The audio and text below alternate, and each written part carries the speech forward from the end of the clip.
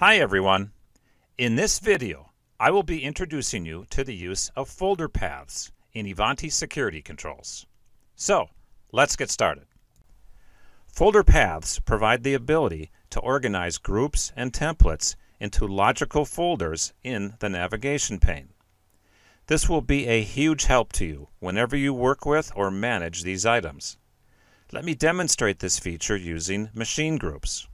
For this demonstration, I have set up two primary folders named Servers and Workstations. The Servers folder contains two subfolders that represent all of the live and test servers that I manage in my organization. In the Workstations folder, I created several different subfolders to represent the various company offices that are scattered across the country. As you can see, organizing the groups into logical folders provides not only a handy tool for finding a particular group, it is also extremely useful for visualizing how my machines are situated across the organization. Setting up your folder paths is pretty simple.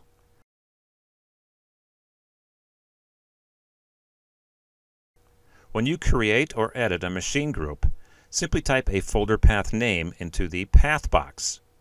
You can specify as many folder levels as needed by using a backslash to separate the levels in the name.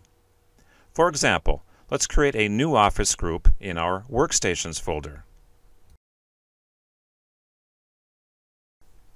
The subfolder will be created when you save the machine group. If you do not specify a path, the machine group will be contained at the root level of the My Machine Groups list. Let me quickly add a machine into this group to make it valid, and then let's go see what this looks like in the navigation pane.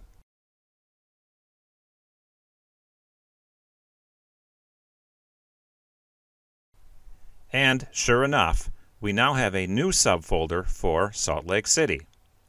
If you want to make changes to the folder structure, that also is very easy. To assign a machine group to a different folder, you have three options. You can open the group and type a new folder path name into the path box. You can right-click the group and select Edit Path.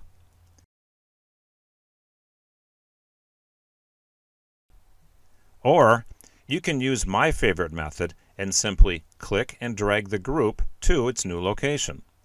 For example,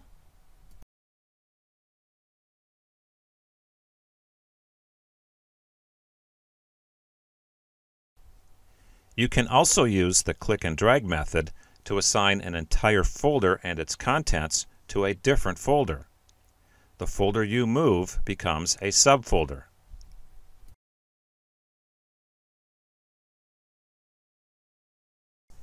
To delete a folder, you can click and drag the groups to a different folder, or you can delete all groups contained in the folder. The folder will be automatically deleted when the last group is removed from the folder.